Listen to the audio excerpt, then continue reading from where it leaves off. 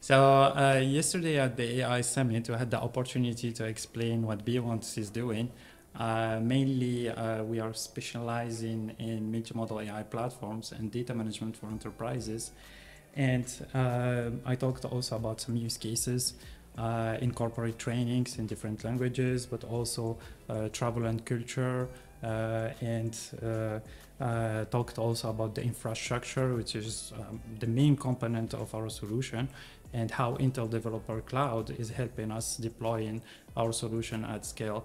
And finally, I talked about our roadmap and how we are trying to predict the next image in a video, which is like an exciting area of research.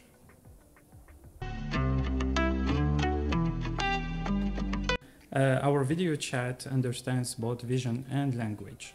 And so it has many applications in corporate trainings, or travel and culture, or interviews.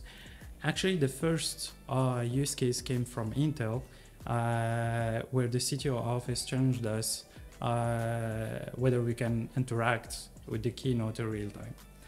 Another use case is corporate trainings, where interacting with those different courses in different languages make the corporate training enjoyable and like a very good user experience.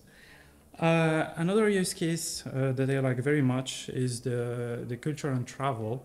We are actually deploying our solution within the Paris region to enable the citizens of the region to discover their heritage and the heritage of the region, and a video chat is like a very, very good way to do that.